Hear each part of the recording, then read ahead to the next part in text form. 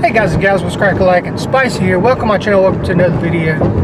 Don't have a whole lot going on today. Me and my wife are heading into town. I've got to go to the storeroom. I've got to try to find my Kydex sheets for the new Kydex press that I built. And I got some the eyelets for the Kydex I got to try to find in my little box. Went here the other day and could not get into it. Big old yellow jacket nest was in the corner of the storeroom. A light that got lit up. Walked up to the door to unlock it, looked up, just freaking like 30 yellow jackets just staring at me, waiting for me to make a move. Well, I hightailed out of there and got out of it quick. Needless to say, I ain't getting nothing out of my storeroom that day because I ain't have nothing to spray the walls with, but we got that covered today. Got some wall spray. Yes, I will be taking care of those and getting to my storeroom. Are you gonna help me open up the door, babe? No. No. Yeah, no. I knew she wasn't gonna do that, but she's gonna be filming it for me. I'll show you how I take care of a yellow jacket or a wasp nest with some wall spray. This thing gets up to 22 feet. That's plenty enough room for me. So we're finna pull up to the storeroom in just a little bit and we'll see what we need to do. Alright, so there's the nest. And no, I am not that close. I am zoomed in. So yeah, I need to take care of these so I can get into my building, my storeroom.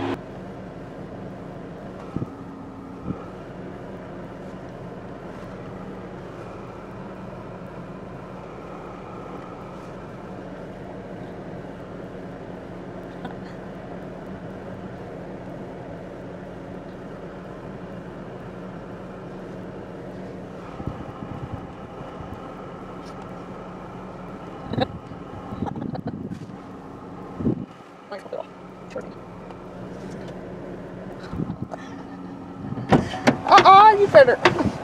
That was one flying. Yeah.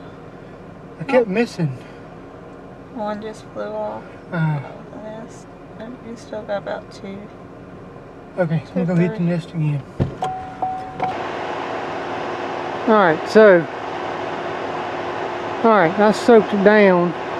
I kept missing, the wind was blowing me. But I think I got them all.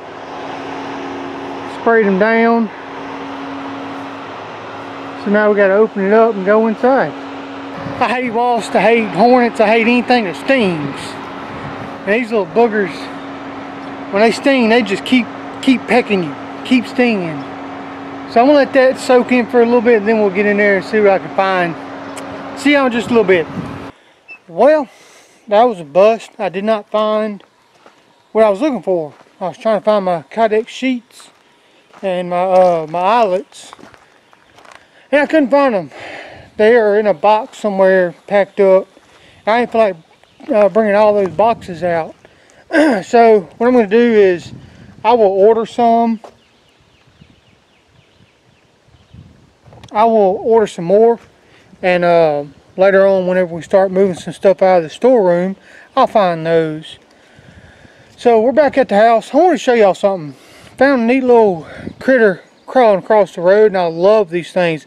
Used to love them as a kid, and I see one every now and then, and every time I get a chance to catch one and play with it, I will catch it, play with it, and I'll turn it loose. So let's take a look and see what we got. There's a little box turtle. Check him out. I want to show y'all what he looks like before I pick him up, because as soon as I pick him up, he's going to close up in a shell. But they have some beautiful colors to them. Alright, let's pick him up. There he is. Now, this is a box turtle. They do not belong in the water. They belong on land. So if you ever see a box turtle crawling on the ground, don't pick it up and throw it in the water. I seen a YouTube video of a girl's like, oh, I'm saving the turtle's life, and threw it in water. They will not make it. They are not made for water. They are made for the land. But neat little turtle. It's got this little protective little shell right in front, and whenever you mess with it, he will close up just like that. And the back of him is closed up. Oh, back of him is closed up, and he is protected in his little shell. But this is the little shell of the box turtle. They do not have webbed feet. They have little claws, so they can't swim. They're not going to swim.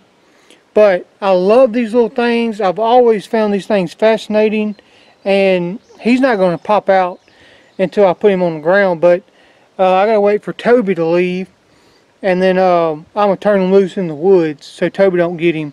But whenever he opens up, I'll show y'all him walking off. Y'all can see the colors and stuff like that. But I love these things. Just want to show y'all that. Like I said, I didn't find my the stuff I was looking for. I'm sitting back in the back of the truck.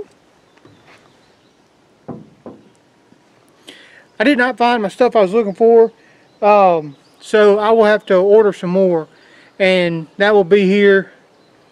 What is today? Tuesday. It'll probably be here Friday, if not Thursday, and then I can get working on making a sheath for either one of my pistols or one of my knives. Can't wait to get that started. I had a few people wanting to know if it's going to work as far as the foam that I'm using. I could not find, I think, I couldn't remember if it was Backwoods Law or World Without Rule of Law was asking about the foam, if it would, with me heating that plastic up to 350 degrees, would it melt that foam. I tried to look it up and get some information on it. I could not do that, so I will take your advice and I will do a little test strip and see what it does to the foam first before I do a big piece, end up with a messed up sheath. But we're going to try it out as soon as that comes in. Tomorrow I've got to start weeding on my garden. It has gotten way bad. We've had a lot of rain last 3 or 4 days. I know a lot of you have not been getting a whole lot of rain, and man, I hate that for y'all. Because without rain, your garden's it's going to be tough on your garden. You got to do a lot of watering, and sometimes it's not easy when you have a full schedule.